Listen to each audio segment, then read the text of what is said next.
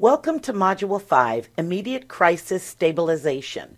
This fifth in a series of online learning modules provides an introduction to care coordination using the Wraparound Practice Model in alignment with the National Wraparound Initiative.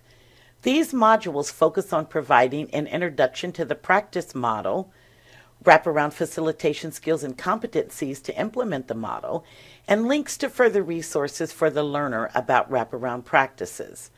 The Butler County Family and Children First Council partnered with the Center for School-Based Mental Health Programs at Miami University to produce the learning modules. Please push the forward arrow on the bottom right to advance to the next slide. Here are the objectives for this module. By the end of this module, participants will be able to identify the goal of crisis stabilization, understand the process and their role of facilitator in crisis stabilization, and incorporate interventions and strategies to predict, prevent, and protect families during crises. Immediate crisis stabilization is needed at times when families are beginning the wraparound process. In preparation for meeting the family face-to-face initially, the facilitator looks at the referral information, which may provide information about potential crises or safety issues. Additionally, the facilitator often talks on the phone with the parent or caregiver to set up a time to meet face-to-face. Sometimes the parent may alert you to safety concerns, and the facilitator confirms basic ways to seek help if needed and will discuss further when they meet, ideally shortly thereafter.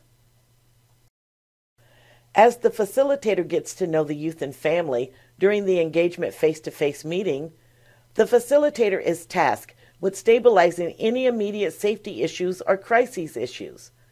No person in great stress or who is concerned about personal or family safety can enter fully into an important relationship or begin the strengths, needs, and culture discovery part of the wraparound process if they are overwhelmed or concerned about basic safety. Therefore, the facilitator directly asks the family if there are any immediate safety or crises concerns. The facilitator demonstrates a willingness to partner with the family from the start in addressing these concerns. Safety and crises concerns may take many forms, but the two most frequent are concerns about the safety of the youth and concerns the youth may do something that puts others in jeopardy. Possible examples which may rise to the level of urgent crises may be the youth has history of severe cutting, head banging, suicidal gestures, assaults others, or acts out that the parent feels an urgent need for help. Other times, the crises or concern is not related to the behavior of the youth. Sometimes the crises may be they have no food to eat or they are being evicted.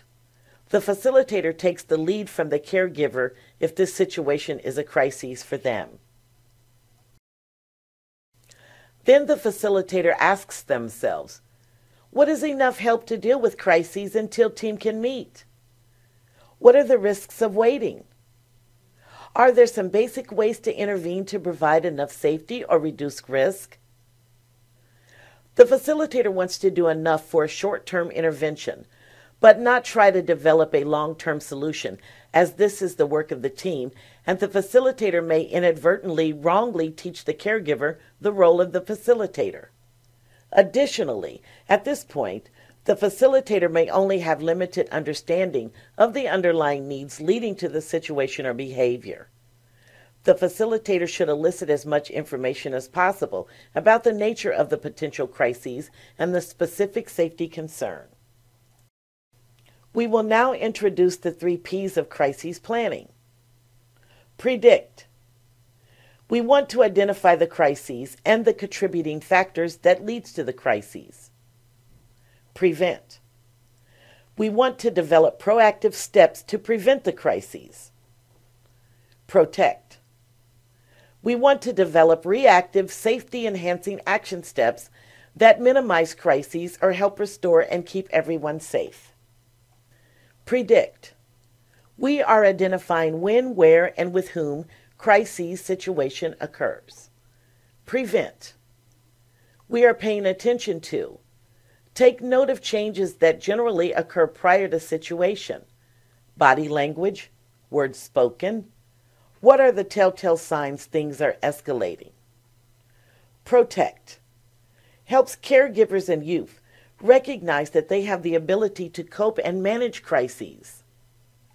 Using the youth and family strengths, as well as building from things that have worked in the past, increases the likelihood the plan will be successful. Be developmentally appropriate and realistic. Steps in immediate crisis stabilization. In the next couple of slides, we will review the steps the facilitator takes to break down the crises and develop a plan to prevent or reduce the likelihood of them happening in the future. The facilitator helps to clarify which concerns need immediate attention. The facilitator explores what they have tried, what works, and what are their current plans to address concerns. If the crisis is an immediate physical need, natural support or community resources may be identified to tide them over until further help can be put in place. If it is the child's or someone else's behavior, explore what happens before the crises, during and afterwards, and try to understand the function of the behavior. Is it to avoid something, gain control, or attention? It will be easier to change the concerning behavior if you address the function or need it is meeting. Brainstorm replacement behaviors the person can do. Are there simple rules or routines that can be put into place to support the desired replacement behaviors or reduce triggers for it occurring? Thinking back when they described what they tried and what worked, or when they were describing their family, are there any strengths that can be employed to encourage desired behaviors? The facilitator's role at this juncture is to mobilize all necessary resources to ensure that the safety concern is addressed, so the family will stabilize enough and the wraparound process can move forward. Let's look at the family we introduced in the last module and listen to them explore what are potential crises for the family and ways to minimize them occurring or how to handle them. He can just go off, right off getting out of the bed in the morning, and that's really scary because we have no clue what is going on internally with him, and he will just get out of control to the point where we're just sitting back because we're just like, what just happened? And it's heartbreaking that we have to call the police, but we have been told in the past when he's been escorted, we are never to try to escort him because the few times that we have tried to take him to the hospital, he has literally picked up things out of the back of my van and threw them at me because I was driving. He had a little TV monitor in the back of his, in the back of the seat that he watched, and he put his fist through that and just totally shattered that. And he throws things, and it's not safe for us to transport him, and so we have no choice but to call the police. Of course, we let them know right away that when they come, that what's going on, so that their first thing is, well, we'll just take him to juvenile detention center, and no parent wants that when your child is the kind of a child he is. This is not a child. He does not, I don't even know, I think he is right sometimes when he does not know what's bothering him, and that's why we need help.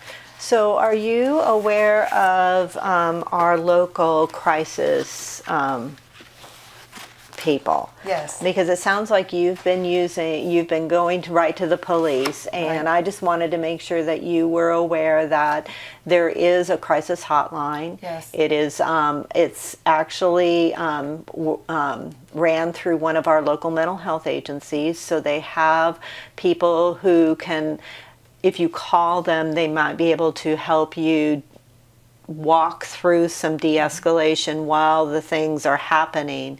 But they will also respond in person. When they do that, they come out with law enforcement. Yes. If it's during the day, they actually have somebody who is assigned to them and has a lot of training, so you don't have to keep repeating your story over and over again about, where Sam is struggling and what kinds of things are affecting him. So I would encourage you, as you're waiting for the team to start all of its planning, to consider contacting them even when you're not in crisis, to kind of give them a heads up. They can write a little profile. So that's one thing I want to make sure that I'm leaving you with a plan that will be a little bit more helpful.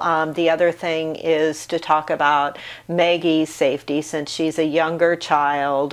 Do you have a plan in place when he starts to get really upset about her? And for a time, she would actually just go in her room and shut her door, and she would stay in there. But also, we now have some of the last episodes that have been really, really, really bad. When we call the police, I will take her, and I will just leave. Okay. We will either go out and just sit in our van, or we will leave, or I'll walk her down the street, and then my husband will wait for the police. Because you're right, she is also our top concern when he's doing this. We can probably pretty much take care of ourselves, not always, but at the same time, we do have to take care of her and make sure she's safe. We will certainly, that's one of the things that we do in Wraparound, is start to look at these things that are sending you to sending him to the hospital, having you have to call the police and feel like you're not safe, and we'll be working through plans that hopefully put some things in that will prevent. From this clip, you can hear the family's concern for their son's behavior and what they currently do and what works. The facilitator discusses resources for immediate help and plan for team to assist with further crises prevention. Let's look at some other examples. In the first scenario, the facilitator went out to meet a family and gather information for the strengths, needs, and culture discovery. The mom was a single mom with 2 daughters in the home and 1 son. The daughters were both older and her son was 9. In talking about urgent crises, Mom informed me that her son went into his room last night and locked the door and wouldn't let her in. She reported he had a history of saying he wanted to hurt himself, and she was worried that he might do something. The facilitator explored what occurred prior to this, and he had an argument with his sisters. Her plan to break this up is to send him to his room to cool down. But after doing this, she was afraid that maybe he would try to harm himself as he locked the door. The facilitator discussed her son's underlying need, that he sees his other sisters do things he can't and gets angry with them and feels left out. There is a pattern of it escalating when they do not respond the way he wants. They brainstormed ideas, ways to help him still feel included, changing going to room routine, enlisting sisters in how to deal with him, changing locks, getting therapists to work on feelings and alternative responses, removing items that could be harmful, and checking medication. The mom chose strategies she felt would work for her family. They looked at his medication to make sure that he was taking his medication, and this was not the source of irritability. His mom contacted therapists about incident and got her support to help him work on how he deals with his feelings. They came up with weekly activity they could all do together.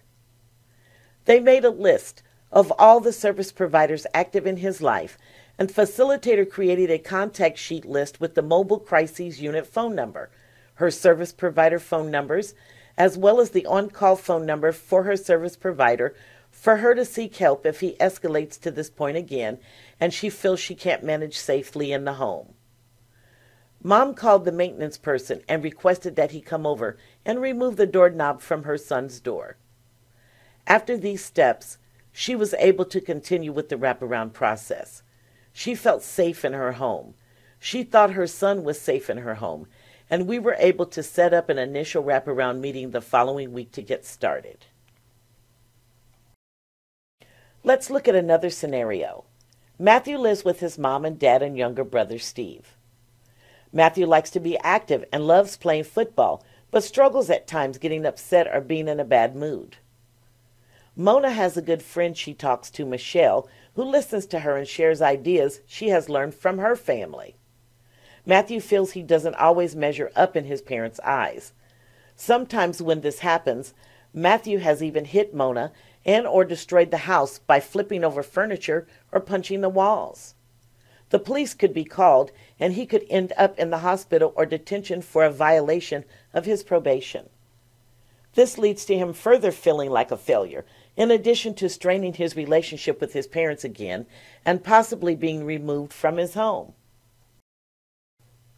The facilitator is meeting the family for the first time and clarifies that Mona and John feel like the smallest things set Matthew off, and they never know when he is going to react with anger. In exploring it with Matthew, he says he feels angry all the time. He feels 1 minute he is fine, and the next he is just so mad. From his parents' point of view, it could be small things like put the dishes in the dishwasher or no TV until homework is done that will turn into a big outburst. It is confusing to them because one day he may follow these directions without escalation, and the next day it turned into a full-blown crisis. In discussing further, they say they have tried medication to help with the anger, counseling, setting house rules, and calling the police. None of these strategies have brought consistent success. It seems Matthew blows up to avoid doing something he really doesn't want to do. Once he does that and knows he has failed again, all bets are off.